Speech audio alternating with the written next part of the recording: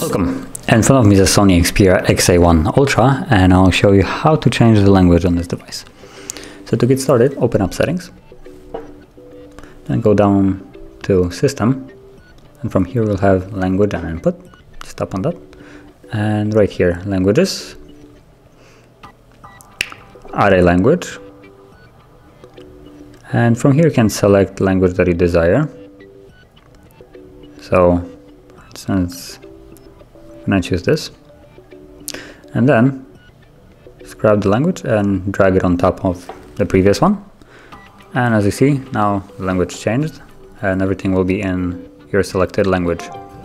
Now if you want to go back, you can just drag it back down and it switches back again, and it will be back the way it was before.